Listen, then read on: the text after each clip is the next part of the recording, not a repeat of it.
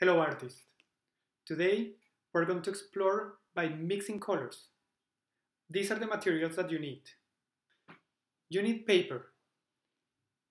We're using white paper or very clear paper or very light color paper for this exploration. I found some notebook paper that will work fine. I also found some notebook paper that is already used. It has some writing on it. That is not a problem. You can always turn it over and use the back. And today I'm going to use this piece of paper. It's just regular copy paper. And I'm going to use it as my base, my background. You will also need crayons, but only 3 colors. If you notice, I have blue, yellow, and red. Do you remember what is the special name that we give to these 3 colors? The primary colors. These are the first colors, and their superpower is that they can mix almost every other color. So we're going to try to mix as many colors as we can. I would like to start with the darker color, the darkest one. I would like to start with blue, but you can begin with any color that you would like to use first. So I'm gonna take them away from my paper, I'm gonna hold them here, and I wonder what will happen if I start pressing very hard. I'm gonna press very hard. Not too hard so I don't break the crayon, but do you notice how I'm pressing? And I'm gonna move my arm a little bit lighter. I'm gonna put less pressure. Even less.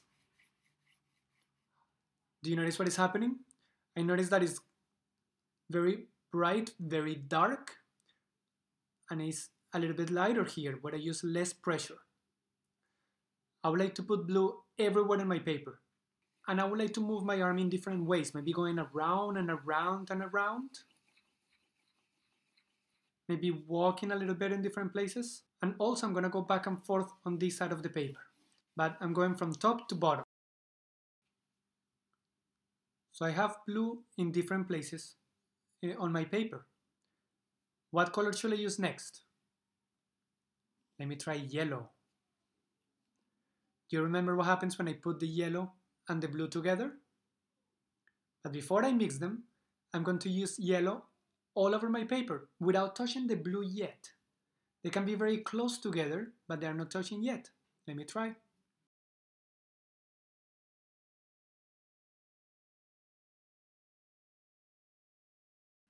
Remember that I can use a lot of pressure or just a little bit less pressure.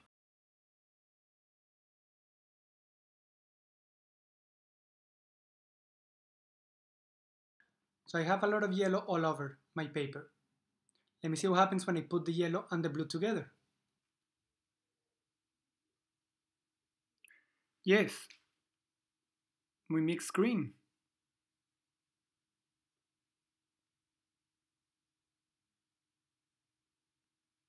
I haven't tried red yet, so let me try red.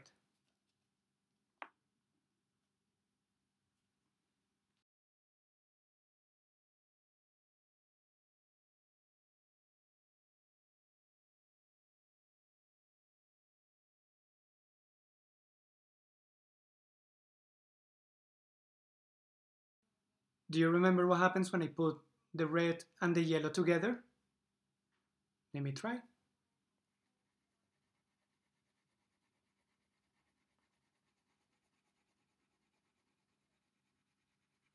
And very lightly, let me try a little bit harder here in the middle.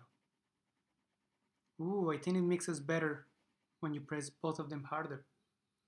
Yes, I get orange. Do you remember what happens when I put red and blue together? Let me try.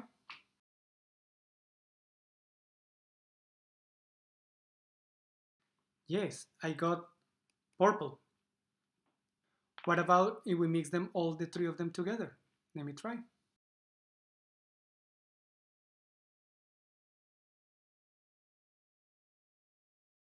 Let me see if I can get a little bit of brown.